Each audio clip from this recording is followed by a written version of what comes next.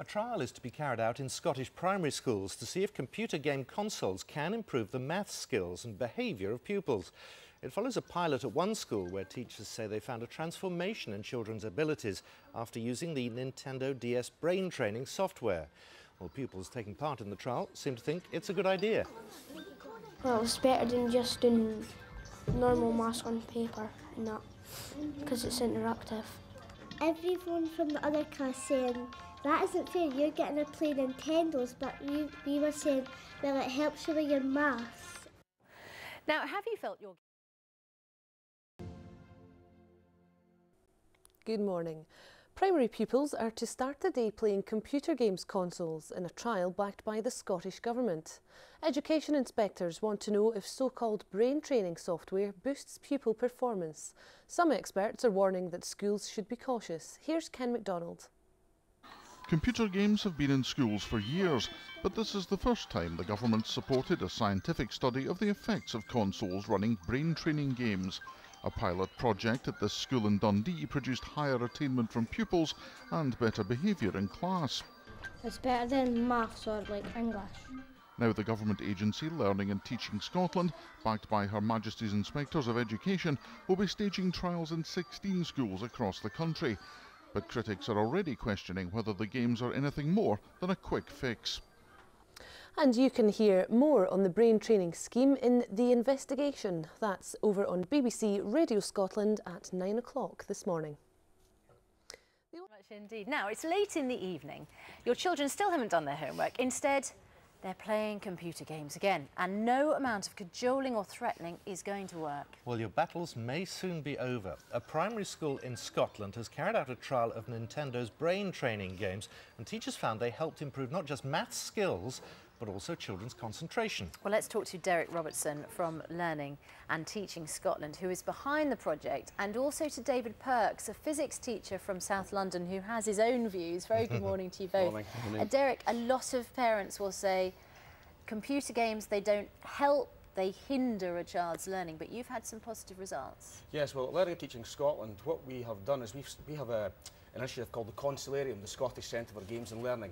And that's what I run, and I've put computer games in nursery, primary and secondary schools throughout Scotland. One of the projects is the Nintendo. We believe that these resources are dynamic, challenging, rich learning environments that teachers can use effectively to help children attain and to switch learners on to learning with resources that have got like cultural value to learners. And the Nintendo project that we did last year it raised a lot of questions in terms of attainment, but also in the positive impact in the social fabric within the class. And we're putting it in 16 schools throughout Scotland after the Easter break to see if it can have a similar impact on a wider scale. Okay. Well, how positive was it? I mean, how did it benefit the pupils? Well, what we did was we did some pre-tests and post-tests, an age-appropriate maths assessment at level D at the time for what was our old curriculum. And in terms of the speed of calculation, compared with a group who weren't using Nintendos, the children dropped by an average of 4 minutes at the end of a 10-week intervention period, where they only use the Nintendo for 15-20 minutes first thing in the morning. David, are you happy to hand over your teaching to a computer game? I actually think there's a little bit of a problem in the way that we understand education at the moment, and that we're always looking for a trick, an easy answer, to get around the hard work sometimes of actually trying to teach pupils mathematics or any other subject. And there's a tendency to see some trick or other, and whether it's a Nintendo or whether it's a brain training in other guises or something like that, it sort of takes the emphasis away from actually education in terms of teaching children. And I'm just very worried that this is where we're going with this. Isn't anything that gets children interested in maths, however they do it, if they're sitting in front of figures working out a mathematical problem, isn't that a good thing? To some extent, you could say that, but then the perception that people have that maths is boring is more of a problem. And I think the way you get kids turned on to anything is the teacher. And it's the teacher, if the teacher thinks that teaching maths is a relevant and interesting subject to teach, then that's what's going to turn them on. I'm just going to have a quick go at it myself. But Derek, is there a benefit in being able to do maths quickly? Isn't understanding better than speed? Well, and with the recall of number bonds and addition, subtraction, multiplication, division, I think it's very important that we can help children develop that skill so they can be as proficient as possible. The game just doesn't do, this game in particular, just doesn't focus on mental maths. Oh, 4 times 7. Do you know what? I'm trying to listen to my guest at the same time, and it's quite hard to do the rest. I'm sorry, Derek. I'm sorry. Okay. Do carry on. Okay, carry on. See how you get on with that. But there's a number of problem-solving activities in there as well. I would say that good teachers use good resources well in order to get their children attaining and interested in class. And I think we need to look at the changing nature of the client group that's in schools nowadays. They're coming from the digital age.